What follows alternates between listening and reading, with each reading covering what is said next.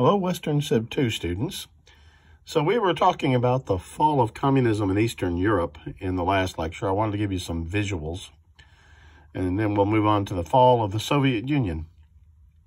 So I mentioned the relationship that developed between Ronald Reagan and Mikhail Gorbachev, the General Secretary of the Communist Party of the Soviet Union, the leader of the Soviet Union. This is Gorbachev.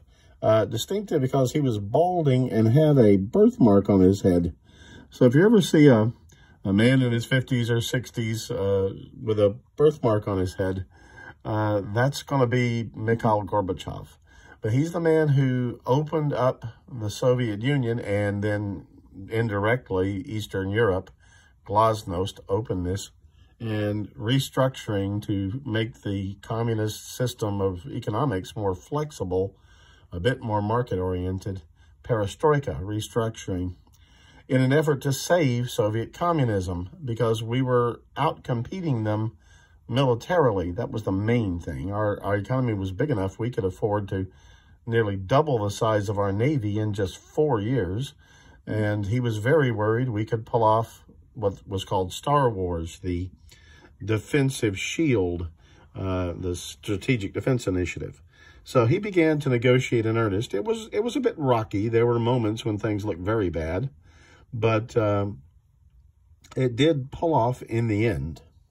And they eventually concluded both an intermediate range missile treaty and the START treaty, strategic arms reduction talks, actually cutting ICBMs. So it was a major event in world history when Ronald Reagan and Mikhail Gorbachev reached arms agreements.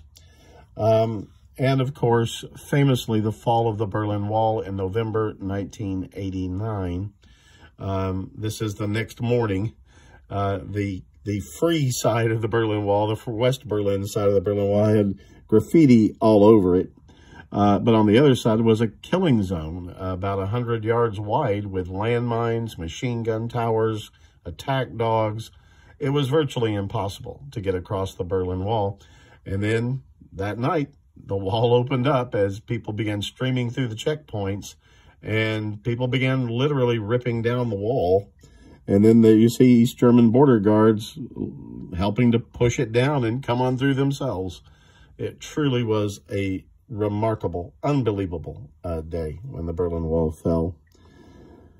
I mentioned the Velvet Revolution in Czechoslovakia, people power at its finest.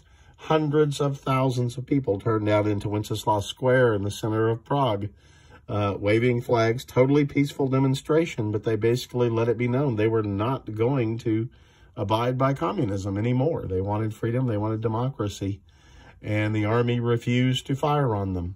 The Velvet Revolution, they just walked into the palace unopposed, and the communist leadership fled in Czechoslovakia. Though the one place where things did not go smoothly was Romania. Here you see, after the about 3-week-long civil war, Nicolae Ceausescu, the longtime communist dictator, and his wife, Elena, were captured by rebel units, revolutionary army units who wanted to get rid of communism.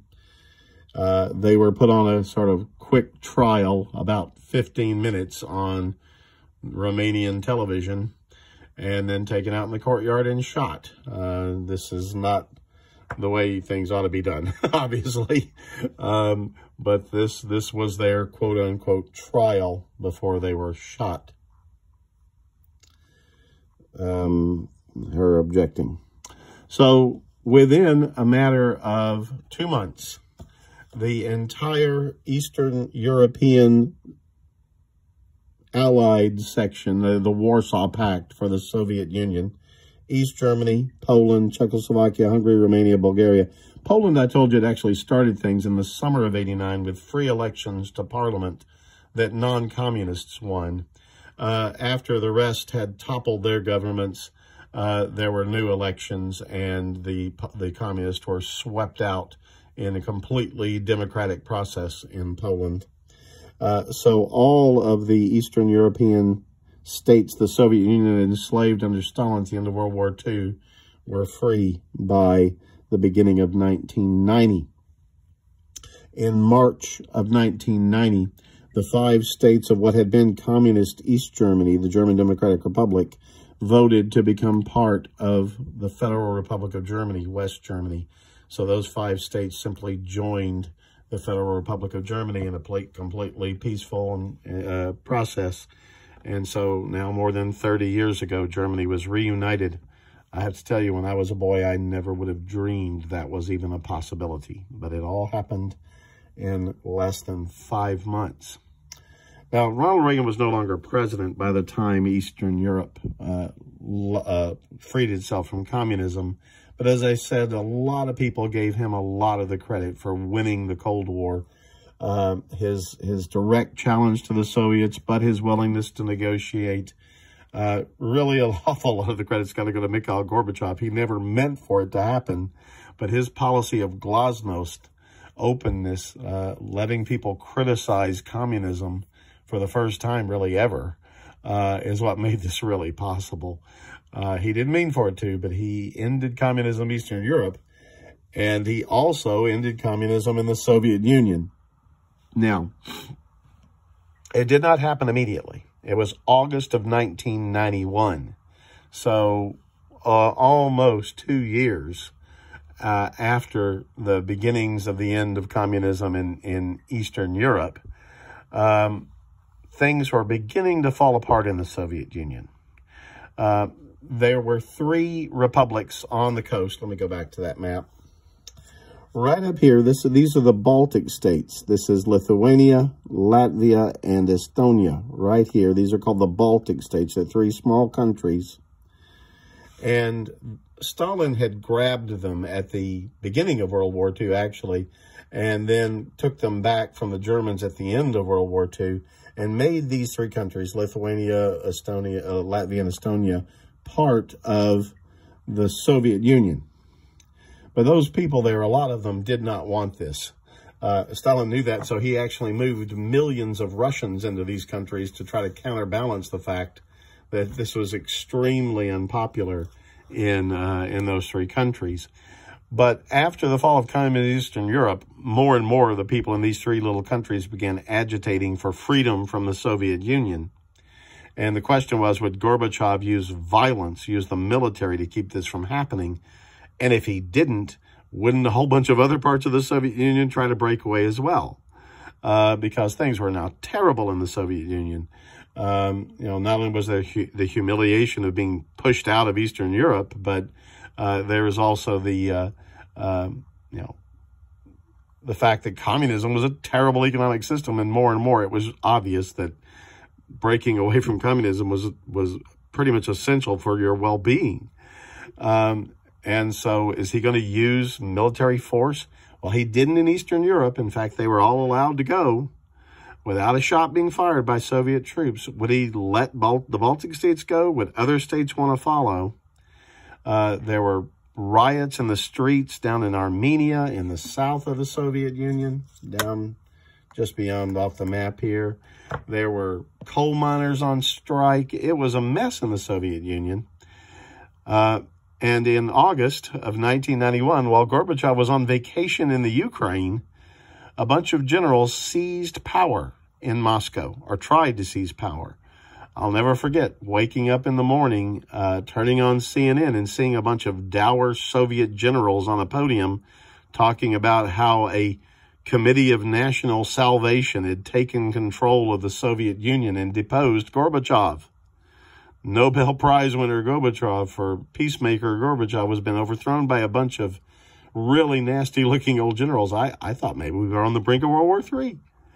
But that's not how things turned out. It turned out that even the Russian people wanted done with communism. And the Russian parliament, not the Soviet, Supreme Soviet that ran the whole of the Soviet Union, but the Republic of Russia. They had states like we do, only they were called republics, and by far the biggest was Russia. The Republic of Russia's parliament met and voted for independence from the Soviet Union. They made up most of the Soviet Union. They wanted independence from the Soviet Union. the military leaders of this coup sent tanks and told them to come out, and they wouldn't come out, and they started shelling the Parliament of Russia in Moscow. There you see the tanks in the streets during the coup d'etat. That's Red Square. You can see St. Basil's Cathedral here. They started shelling. That's the Parliament building of Russia, and these tanks were shelling it, and it's on fire. It was a mess, and the world is watching all this on CNN. It was terrifying stuff in August of 1991. But then people began pouring into the streets, and they surrounded these tanks, just everyday citizens of Moscow, and the soldiers wouldn't shoot at them. I mean, these are their people, and nobody was doing anything to hurt anybody. They just didn't want this violence in the city. They wanted freedom. And so people began surrounding the tanks. Then the leader of Russia, Boris Yeltsin, Y-E-L-T-S-I-N,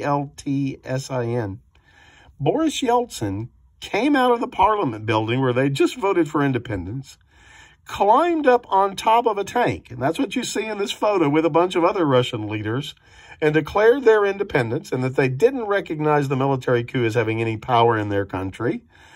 And the army backed down. The generals who'd led the coup were arrested. Gorbachev was let go. And in just a matter of a couple of weeks, the Soviet Union voted itself out of existence. And all the republics that had been part of the Soviet Union became independent countries. And all this happened again in just a matter of days in August of 1991.